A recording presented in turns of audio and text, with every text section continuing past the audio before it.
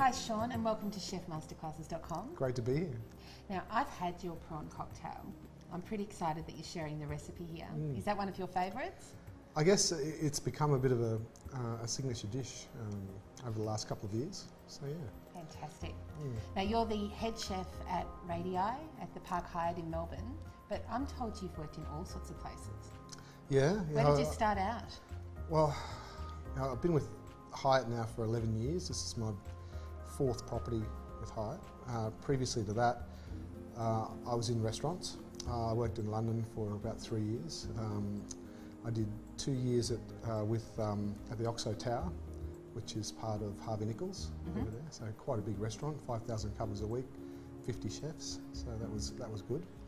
Prior to that, I played in bands for a while. So did an apprenticeship when I was young, got out of it, and thought I'd try and be a bit of What did you play?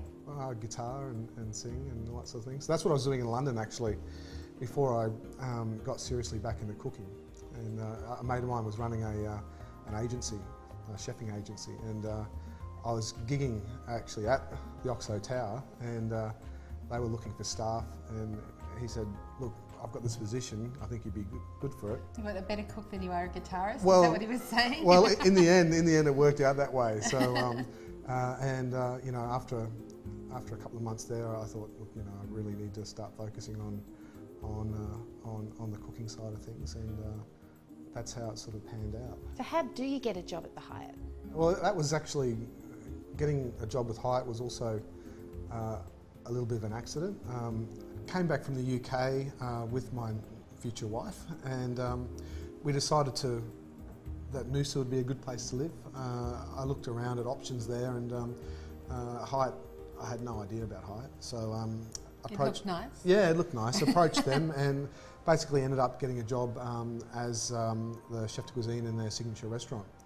And from there, moved to India with Hyatt. We opened 3 hotels over there. Did you cook Indian food when you were working in India? No, I was sent over there as a specialist for the Western cuisine. But you know, it was great to be exposed to all of those elements and the varieties in different Indian cuisine. You know, there's endless varieties, endless flavours, and you know, that was one of the most memorable things I'll take away from it. Was there something that you took from India that stuck with your cooking, like any special tips?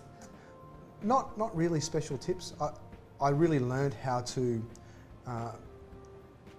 be resourceful, because you know, opening a hotel in India, it was very challenging to find the type of ingredients that we needed to open, you know, a Western style restaurant. So who does do most of the cooking at home? Look, it's a bit of a mixture, you know, with the sort of variable hours that I do. Healthy food. The kids like, you know, a variety of different things. We don't feed them anything that's that we don't eat ourselves. A good example is just on the weekend, my daughter said she wanted to cook, so we made chicken fried rice, lots of vegetables, some spinach in there. She pretty much made it from scratch. So fantastic. And how old is she? She's 9. I was freaking out when she's got the 20-centimetre chef's knife cracking away there. But actually, it's one of the things I learnt in India, how to feed kids. You know, I went to an average person. On this curry leaf. Well, you go to an average person's home in India. They don't feed the kids different food. The kids eat the same food as the adults. And this is little kids, you know, from 6 months old, they eat the same as the adults. So they don't get the butter chicken? Well, you know, for me it's a sign that we condition our children to have certain tastes.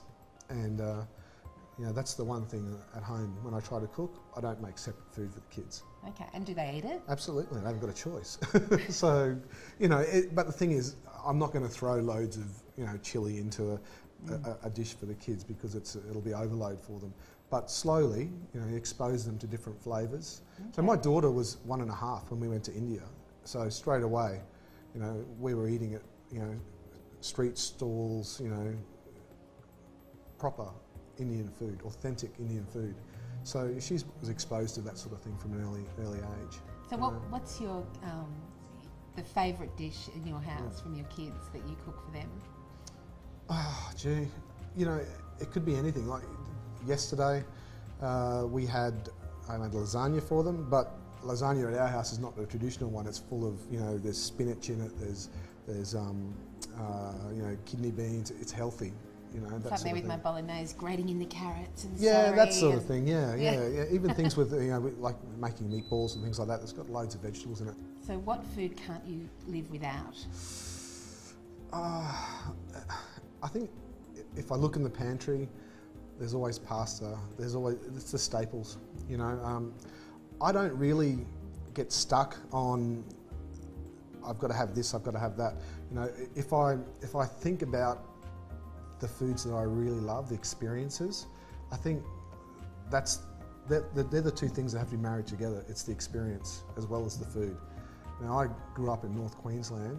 We're out fishing, we're out crabbing.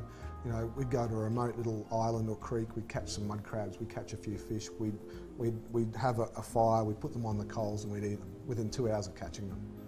That, it doesn't get any better than that. It doesn't matter where you are, that's as good as it gets. So that would be your favourite meal?